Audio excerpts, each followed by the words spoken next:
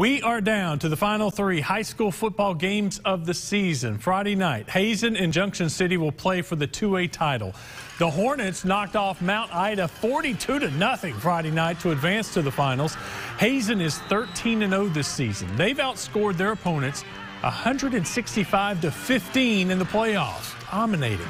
Hazen head coach Joe Basankin says all the hard work has paid off for his team.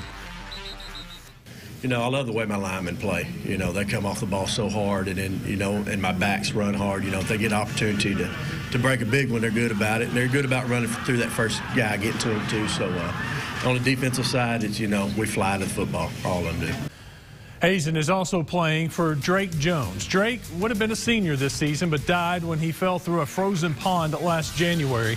The team has dedicated the season to him and has his number 9 on their helmets.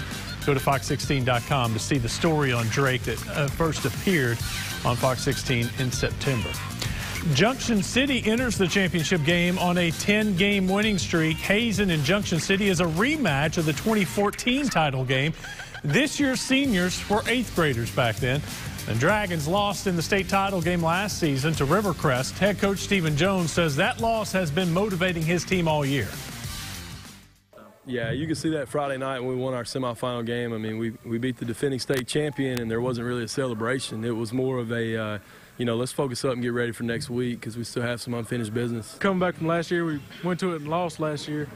So we just got a bad taste in our mouth from last year, and we just want to, redeem ourselves, I guess, is what we're kind of going for.